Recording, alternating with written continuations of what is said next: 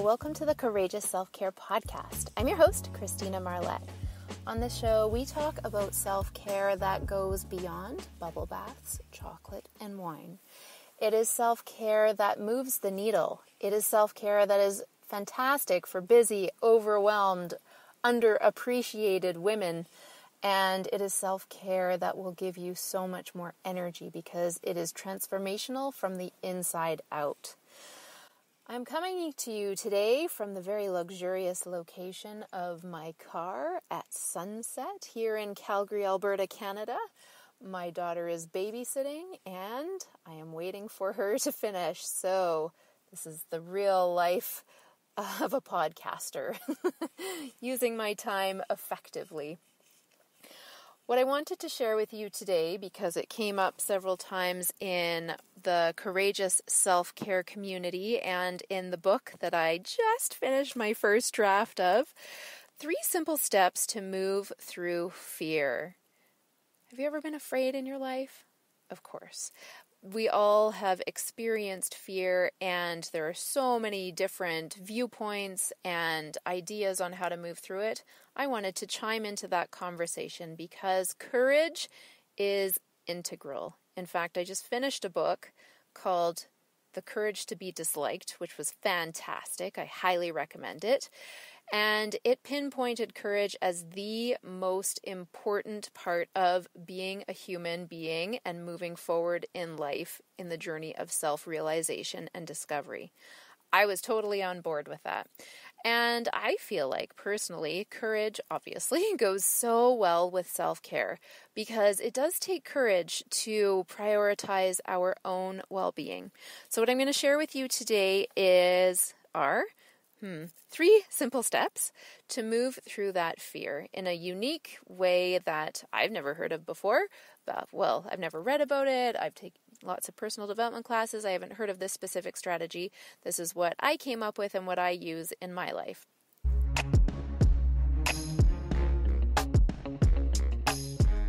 So, step number 1 is get curious. We're going to have 3 different get steps, and I love how they all start with a C. So get curious. Open up your mind. So this is starting to go into the fear, figuring out why you are actually afraid and distilling it. So usually fear is a lot bigger and more intimidating when it's just this vague thing we don't actually know what we're afraid of. But as Einstein said, and I'm paraphrasing here, you can't solve a problem in the same consciousness that it was created in. So if you're just trying the same thing over and over, or you're doing nothing, which is the same thing over and over, and you have dreams for yourself, or even if you don't have dreams, but life is full of blocks and sameness and routine and survival and struggle, it doesn't have to be that way. But you are going to need to do something different. And right there, that is so scary for so many people. The reptilian part of our brain wants things to be familiar and predictable. That is the part of us that is in fear. And that's okay. We don't have to fight against it, as many gurus and teachers teach. It's kind of getting to be more an old-fashioned approach. Contemporary solution to that is loving that part of you and accepting it, and then getting curious about how you can move beyond those limiting thoughts that are holding you back. So I have some questions that I suggest that you ask yourself. If you have something, you're tuning into your intuition, and you're getting these ideas of something beyond what is available to you right now, you have dreams that are either kind of semi-formed or crystal clear, but you're stuck and you're afraid and you're blocked and you don't know how to get there. Here are some questions to help you get curious and shift your energy so that it's more open. Question number 1. What am I really afraid of? That's a good question.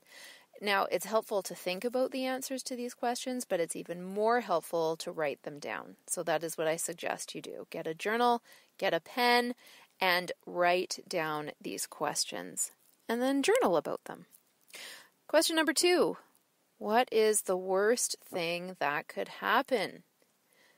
This takes that vague, uneasy feeling or fear and transforms it into something very concrete. And usually our imaginations are fantastic at coming up with very scary what ifs. So if you can pinpoint the worst thing that could happen, it's highly unlikely that that's what's going to happen. But at least you have it clear in your mind. So it's not this vague, overwhelming fear. It's clear. And then, of course, if you're going to what if about the most negative thing, you should definitely what if about the most positive thing. So the next question is, what's the best thing that could happen if I move through this fear? And then the last question that I have as a suggestion is, what is it that's holding me back? Do some journaling, do some thinking. What is it that is holding me back? Is it the fear of being uncomfortable? Is it the fear of what other people are going to think about me? A fear about being judged? What is it that is keeping me stuck here? So that is getting curious. That is step number 1 of moving through fear. Let's move on to step number 2. Step number 2, simple, just like step number 1, not easy, but simple, is get connected. It's our second C. Get connected. Here's what you need to know about getting connected. First of all, courage is a very interesting energy because there is always fear involved in courage. It's not a lack of fear. It's not fearlessness. It is fear. There is fear involved. But what's important is that you're using both your heart and your mind. Courage is mindful, and it's also driven by your heart and your intuition and your desire for personal discovery to become an amazing, even more scintillating and shining and a fabulous version of who you already are. It's discovering more of who you are. It takes courage to do that. So it's a combination of your mind that is deciding to move towards something, and the other part is your heart that has this vision for yourself or this longing for something to shift or for you to move into a new direction. So here's the thing. I don't have a diagram for you, but I'm going to do it with my hands and hopefully it will translate into my words. Here's you right now at this point of time. And then way over, like if you can imagine I'm stretching out my arm as far as it will go, that's your vision for yourself, or there's something there that you want to move towards. And in between those 2 points, those 2 dots on the continuum, is fear. And all those things that you came up with in section 1 of getting curious. We want to move through that fear. So it's very important to get connected to the dot that is on the end of that continuum. What is it that I am willing to move towards? What is so important to me that I am willing to be uncomfortable and move through fear to get there? And you want to actually write that down, get very clear on it. This is discovering why. You're getting connected with clarity and vision and this ideal or value. So some examples of those ideals and values are things like love. What are you willing to do for love?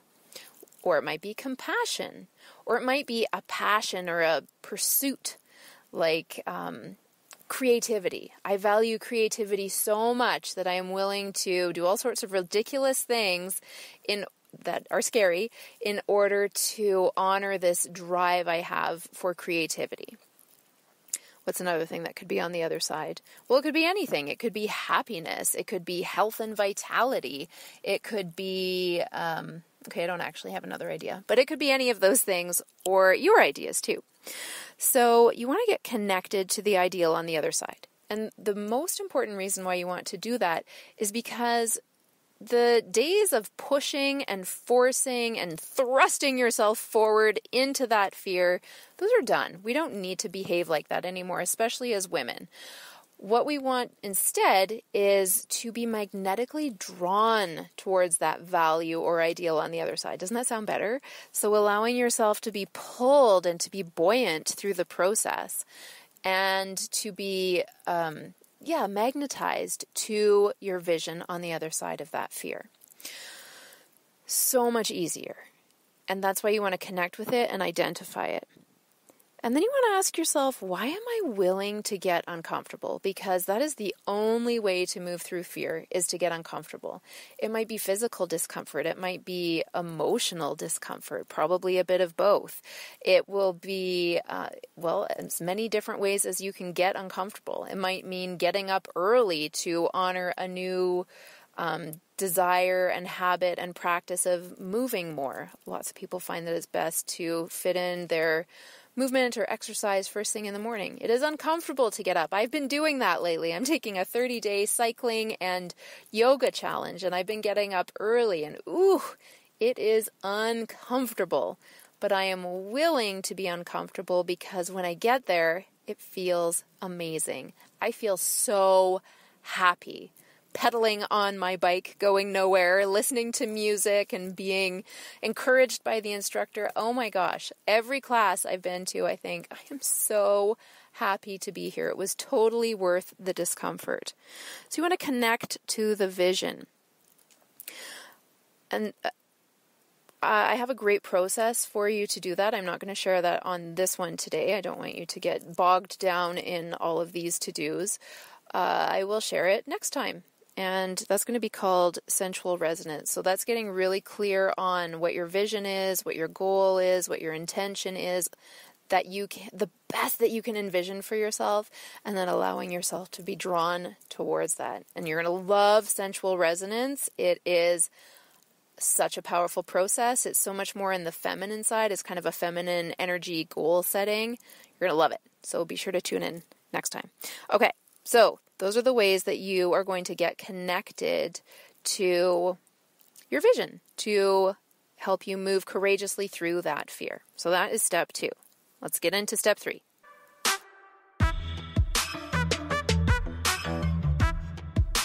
Are you ready for the last C? This one is get creating. I'm not saying get creative. Very different. This is taking action. It is actually doing something. So there's this whole idea of taking embodied action. And the reason we want to take action is obviously we want something to change. We want to move through that move with courage through that fear towards our ideal. And how do we do that? Well, we're going to be creative by creating some movement in that direction. Now, embodied action is using your physical body to move forward through that fear. And what I like about this step is that embodied action is the smallest step you can take in the direction of your dream, using your physical body. So if you have a dream of, for example, this challenge that I'm doing, this fitness challenge, what is the smallest thing that I could do using my physical body to move towards starting this challenge? The smallest thing I could do was to register for it. It was at the gym that I go to. I saw it on the wall. I felt this intuitive, yes, I do want to do that, even though it sounds hard and uncomfortable, and I don't know if I'll be able to fit it into my schedule for the next 30 days, but I had a yes, and so I acted on it. I took out my phone, and I learned all the information to make sure that it was going to be, I could actually do it, and then I used my fingers, the physical action of signing up. That was the smallest action I could take with my physical body. And the reason it's nice to identify what it is you can do with your physical body, because it gets you out of your mind. Your mind it has that trickster part that is going to make up 1,001 reasons why you can't do it, because it wants to stay safe and predictable. It doesn't want things to change. But when you use your body, you can actually overcome your mind by taking that physical action. So that is step 3. Get creating. What is the smallest action I can take that will create momentum forward and help me be drawn magnetically towards that vision? And once you've done that, you determine the next step. So you don't necessarily need this giant plan. sometimes I'm a planner and sometimes I go with the flow. I like to go back and forth between those two. So sometimes I'll make a giant plan and map it all out and follow it. And sometimes I'll just feel into it and identify the next step. Both ways are totally fine.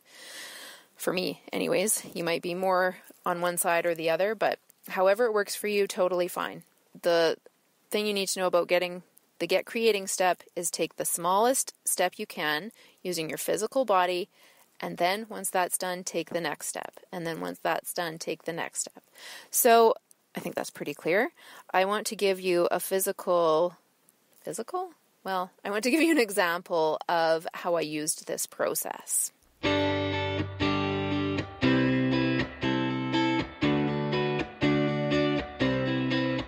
For the last few years, I've had the intuitive knowledge that I was going to write a courageous self-care book of some sort.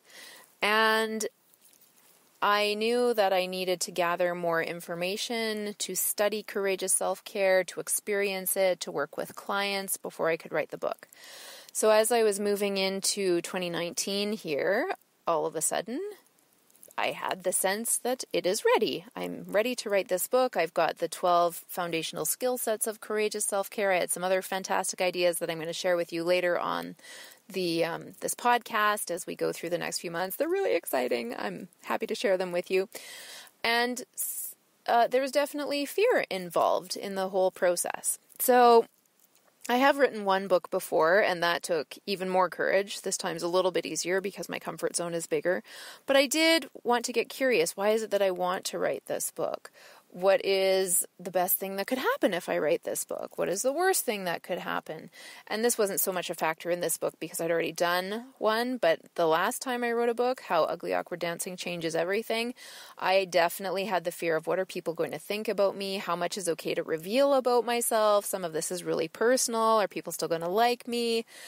And so I went through, I didn't have this process at the time about getting curious, but I did think about, I got connected to why it was really important for me to write the book. And then I was able to move through that fear and temper how much personal stuff to reveal, because I'm a pretty private person, even though I'm happy talking to you on this podcast. Lots of things I like to keep private. So then, I got connected to why I wanted to do it. And then I have gone step by step. And for the first while, I couldn't actually write the book. I wanted to gather quotes, I wanted to gather ideas, but I started taking that action every day, and I didn't feel like I wanted to do it on a computer. I wanted to write it physically write it out by hand. And so that's what I did. I decided every day I'm going to write for at least 10 minutes. That is a very small action, even if I've let it go all day and I'm ready for bed. 10 minutes is totally doable. So for almost every single day for the last, few months, I have taken that small embodied action of getting my pen, getting out my journal, and writing. And initially, I didn't have the desire to get writing right away. I wanted to collect quotes. I wanted to map out my ideas. So I gave myself permission to do that as I was magnetically being drawn towards this dream of writing a book. I'm so excited to say that I finished the first draft yesterday. Woohoo! So you can watch for that. It's going to be a while. I'm moving through another fear. I'm going to see if getting the book actually published by a publisher is feasible. I'm going to work at it. I'm going to do the whole book proposal. I've just learned the process. I was going to self-publish it, but I'm going to do something that is so much further outside of my comfort zone. I'm going to get other people involved, put it out there, face rejection. This feels like something that I'm ready for and that is uncomfortable, so I can do it courageously. So that's kind of my process around that. I'm using these 3 simple steps for it. I hope that this was helpful for you. So to recap, courage is moving through fear, consciously with your mind and with your heart. There are 3 simple steps that you can use to courageously move through that fear. And in doing those 3 steps, you are totally practicing self-care because the most important thing in life, in my opinion, is the journey of self-discovery and self-realization, so that you find out who you really are and become more of yourself, and then you can courageously share that person with others. That, to me, is totally self-care, and doing it with energy and gusto and enthusiasm. That just sounds like a fantastic life to me. So, yeah, I hope that was helpful for you. If you enjoyed it, give a like on whatever platform you're listening to. Maybe write a review. That would be super. Leave a comment, share it with a friend, share it on a social platform. That would be amazing. I would so appreciate that. And I would love to offer you a resource, the Daily Self-Care Checklist. So in the link or the description for this podcast, you can find the link. It will take you to a page where you enter your name and email, and I will get that checklist to you. It is not just a checklist, although I did spend time on making it very beautiful and appealing, and there is, you can print it out. It's more of a teaching. So this is another embodied action you can take to start practicing courageous self-care if that is something that is calling to you. If you want more energy and joy and happiness and satisfaction and contentment and fulfillment in your life, I encourage you to pick up that checklist, print it off, read it, and start practicing. In the meantime, I didn't mean to say that. What I want to say is thank you so much for listening. I love connecting with you in this way. It started raining here in my car. I think it's our first rain of the spring. Very exciting. And I'm going to go get my daughter now. So thank you for listening. I look forward to connecting with you again next time. Bye-bye for now.